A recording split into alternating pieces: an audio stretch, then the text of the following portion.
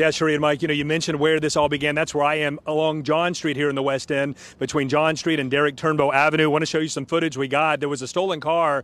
There pursued efforts to stop that stolen car. Somehow a shot was fired in the direction of police. Thankfully, no officers injured, but then there was a pursuit again along Derek Turnbow Avenue toward Lynn Street in the West End. I've got Lieutenant Colonel Paul Newdigate here with Cincinnati Police Department. Want to have him briefly explain what little we know about what transpired here. We have more reporting coming from the other direction, but Lieutenant Colonel, what do you know?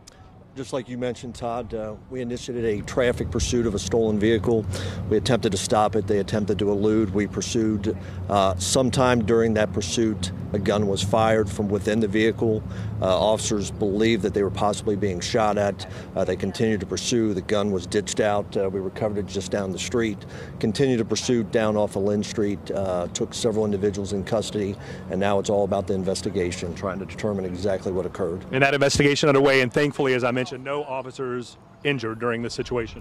No injuries to anybody right now, which is a great thing. No officers, no suspects, and now it's just a matter of figuring out and the appropriate charges for those involved. Appreciate your time. Thank you, sir. Lieutenant Colonel Paul Newdigate, and again, and just a scene setter here, but also John Street, basically right behind Stargill Stadium here at Taft High School. So not a good set of events that transpired, but at least no one hurt. For now, reporting live in the West End, Todd Dykes, WLWT News 5. Todd, thanks so much. WLWT News 5's Curtis Fuller is live on the scene where that car crashed. Curtis.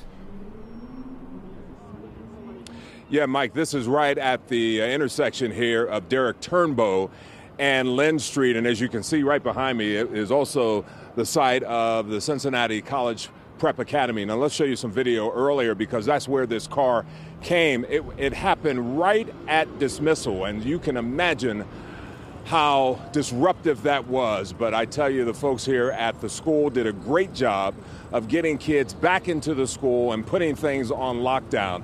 But again, the car came here, and then the people inside jumped out of the car, did not put it in park. And so it was drifting out. A security guard at the school saw that and then hopped in the car and put it in park. But it also then hit a car. A family was in that car, a man and a woman inside the car with two children in the back seat. That vehicle actually hit their car. We were talking to them. They saw the whole thing.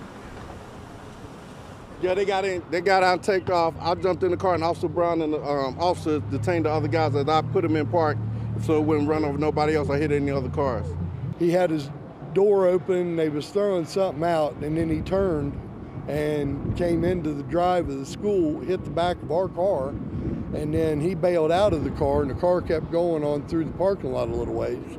And then next thing you know, there was 100 cops showed up, and they was chasing him on foot. Back live now. Yes, this area was swarming with cops, and as you can see, I'm going to ask Greg to just show you the scene here live. There are cops still here.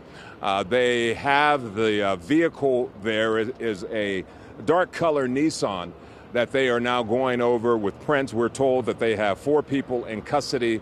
Again, as Todd mentioned, the good thing is that no one was hit. Police tell me that they did recover a weapon. And so they are going over this scene, talking to the people who hopped out of that car. Of course, we're going to stay down here and have much more for you throughout the newscast. Reporting live in the West End, I'm Curtis Fuller, WLWT News 5.